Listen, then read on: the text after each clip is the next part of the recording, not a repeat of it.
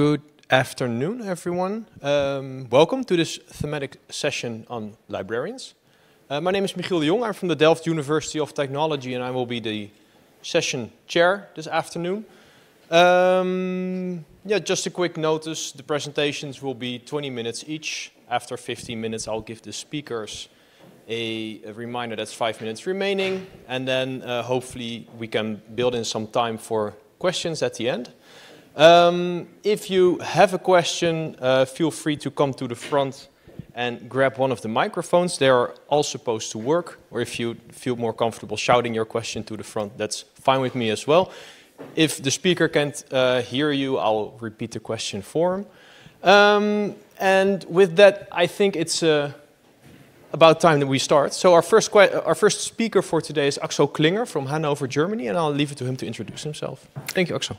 Yes, thank you very much. Hello, everyone, and good afternoon. My name is Axel Klinger from the Technische Informationsbibliothek in Hanover, Germany.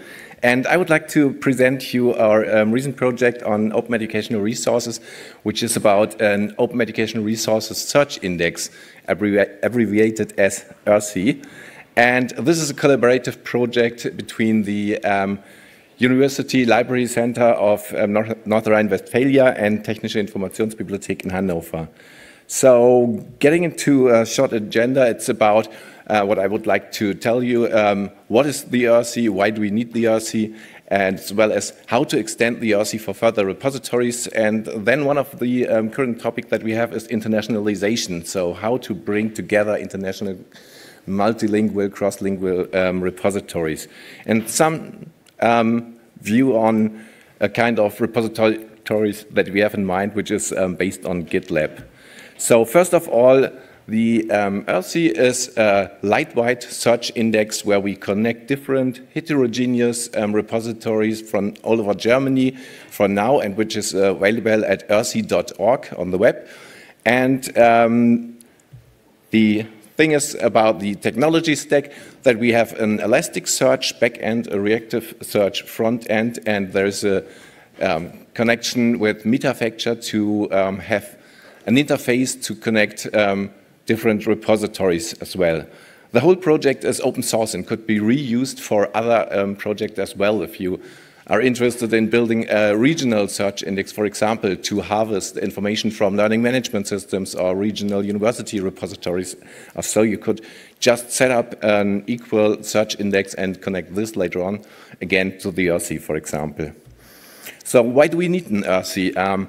When we first started to create a regional repository for the universities of Lower Saxony in Germany, then we saw there were a lot of other repositories as well, arising from federated states, universities, and so on. And the problem is that with every new repository that comes ahead, the effort for teachers is getting more and more hard to find the right resources for them, as they have to search in different repositories.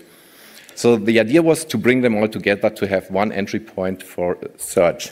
And that would also be a benefit of each repository. If we don't have multiple small repositories with a little amount of content, then it's not relevant enough. But if we bring that all together to summarize it, it would be more relevant for teachers to find stuff for their subject, their topics, and so on. So just one example is our local repository, which is called Twillo, and available at twillo.de, which is for Lower Saxony and funded by the Ministry of Science and Culture in Hanover, Germany.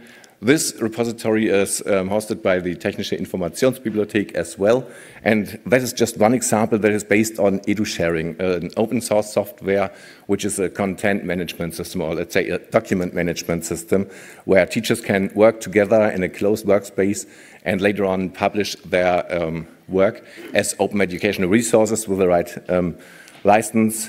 And in the same way, there have been arisen a lot of other repositories from universities like Darmstadt or Düsseldorf or other federated states in Germany like Bavaria or North Rhine-Westphalia, Baden-Württemberg, for example. And those need to be brought together in one place. And that's the idea that we had, our current approach, to create a network of open educational repositories, open educational resources repositories. And it's not about just a hierarchical structure where we harvest all the repositories, but the idea is that we bring it back to the repositories themselves, that they could include the overall search index by querying an API from the search index. And so this is what we have tried out with Twilio or Orca for North Rhine-Westphalia as well. They just call all the search queries directly on the OER and bring back the results of the query into their front end of the repository. So that's the idea, to have some kind of bidirectional connections between repositories and the repositories and the search index. Just about a few words how to extend these OER search index is that we have in the main place the modular ETL import process, which is based on the Metafacture framework, and there we have some kind of domain-specific language for harvesting repositories, which is great if we have similar kind of repositories like multiple instances of edu sharing, for example. We could reuse those scripts in order to have a lightweight import process. And the other way that we also use is just having other scripting languages. In our case, it's mostly Python that we use to connect to repositories that are not standardized, that don't have an API, for example, or a sitemap, and where it's a little bit harder to parse the content, which is very individual. So both it's possible to bring in new repositories. And if you have any idea or a suggestion which repository could be great to be integrated in some kind of global index, then just use the contact form and get in contact with us. We will check what is possible to include university repositories or other regional repositories as well. So, getting to the idea of internationalization, we see that within the German repositories, we already have different content in English language, for example, or some content also in French or Italian language. And the idea is to support repositories from outside of Germany as well as, and also different languages to search across the languages. And the idea is not to translate the content of the open educational resources, but to map the search query by finding a same search term in another language. And this is not done by translation in our case, but we only use the query of Wikidata, or the mapping that exists in Wikidata, and for all the keywords that we have in the search index, we query all them from Wikidata, look what mapping is existing between those languages, and then we can search in one language and get out content of open educational resources also in different other languages. So the current state of this approach is that we have supported the translation of our user interface and vocabulary as well by getting some kind of first version automatic translation, and later on we have curation process for the user interface and the vocabulary for subjects or resource types. And we have translated both of those components in German, English, and last month also in Ukrainian language. And for the keyword mapping, this is a completely automatic process where we don't have any curation, because it's about 30,000 to 40,000 words that we have translated. But those are done with a simple automated process, and we have regular updates to get new translations or updates of the existing translations as well. And the first approach shows that we have a coverage of about 60 to 30% for the more widespread languages like English, French, or Spanish. And even for the smaller languages like Dutch or Danish or Ukrainian, we have about 45 to 55% of mappings for keywords, which are mostly the keywords that are more used than others. And this is our first approach, and we try to get better with this by optimizing the set of keywords that are selected, by filtering some kind of keywords that are not set that much relevant for this. And so we also try to minimize the time that's necessary to translate the whole application into other languages. So you could, even for now, try out the result of such a search by, for example, the word climate change that we have as an overall first example, but you could also type in some other subject, topic, whatever, to find out if there is a matching search result on this. And just for the example of climate change, we get about 262 results in different languages. Then you can choose which language you would like to have some content in. So that could be helpful for international students who would like to go to another country, need the related subject-specific content for their own subject or a specific topic, for example. Yes, that's the current state of the approach of internationalization. And just a few words at the end I would like to have for a different kind of repositories that we connect to. So one of these examples was that we use edu sharing for our local repository, but we also have some approaches on using GitLab as a repository or backend for open educational resources. So GitLab is an open source version control system that's mainly used for software projects where we can store and have different versions of source code, but we could also use this for files, text files like Markdown or LaTeX that could be used for any other kind of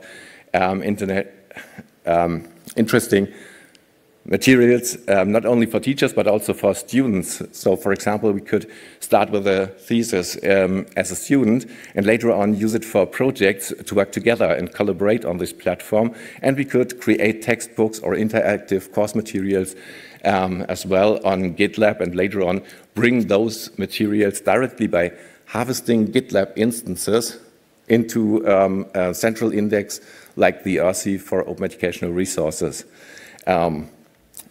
Just to give you a short example how we have done so is that we have some experiments with an old thesis, for example, from my side, where I just tried to write it down in Markdown. I translated an old thesis from a Word document within 2 or 3 hours it was into Markdown file, and later on from Markdown I can generate HTML file, a PDF file, or even ebook files in the EPUB format.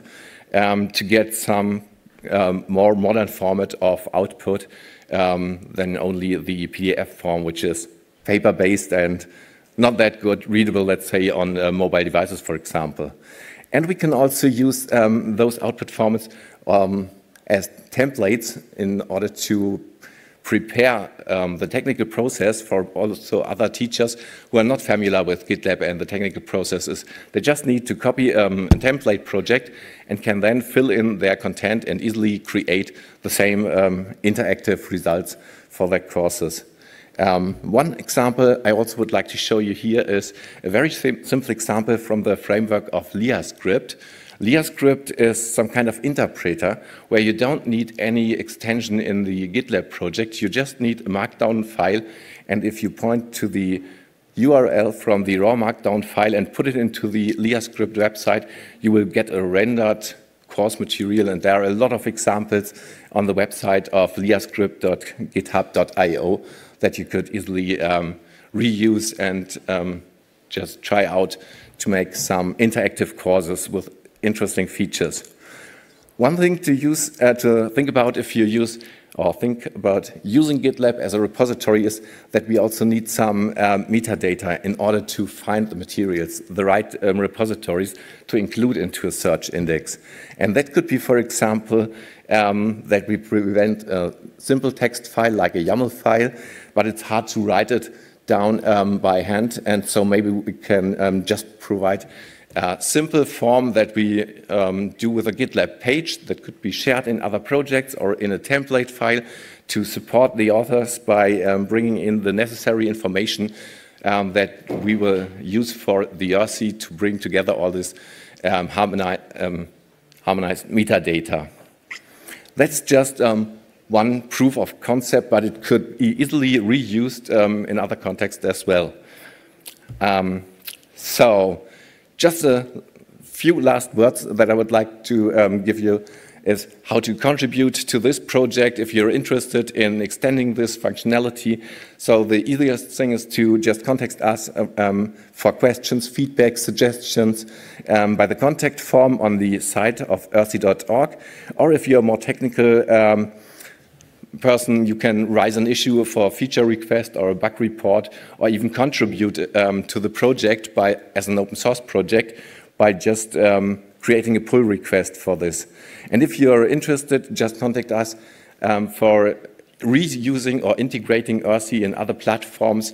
That would be even interesting for us, because we would like to spread it out into a connected, distributed network of open educational resources. So, just as a short conclusion, the idea is to have open source projects like the OER or GitLab to create a network of open educational resources that could be easily set up on different places and connected to each other. And that would be a pragmatic solution, even if it's some kind of proof of concept in some components. But it's easy for those who don't yet have any solution in their place and want to build it with a minimum effort to create one of those components. That's it from my side, and thank you for your attention. If you have questions, yes, please.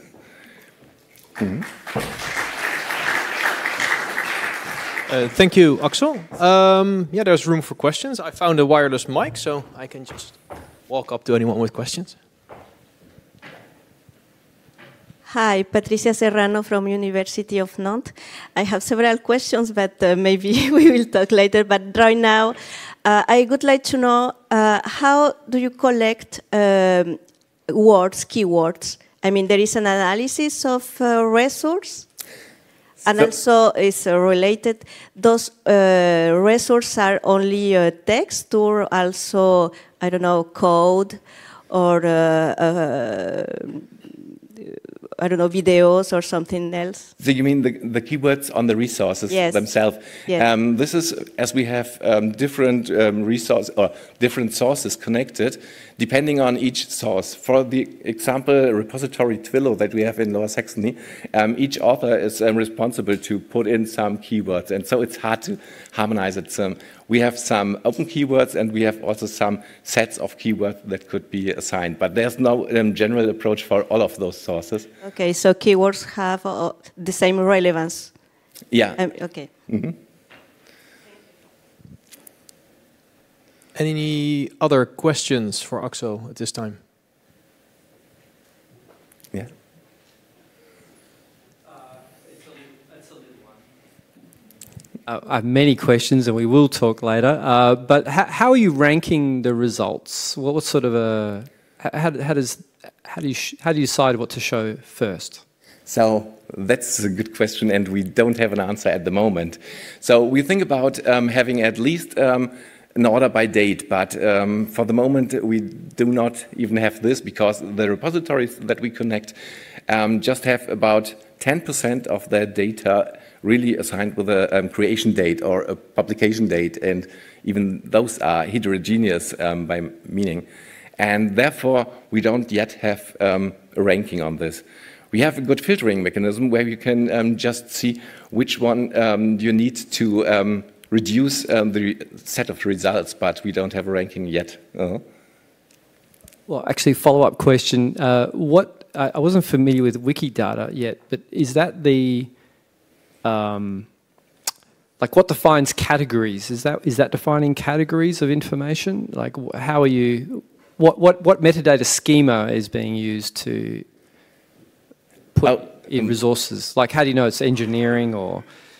You know, so the result that we get out if you have Sparkle queries on Wikidata is that we just get a simple CSV file that what we use for the index later on to create the synonyms, but we don't have a real schema list. So it's just what Wikidata has with all their terms, and we just pulled out this and flatten it.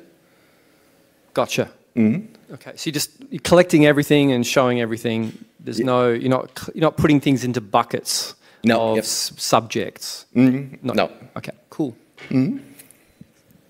All right, so that's all the time we have for questions. Axel, thank you once more, and I'd like to invite Christina and Brian up to the stage.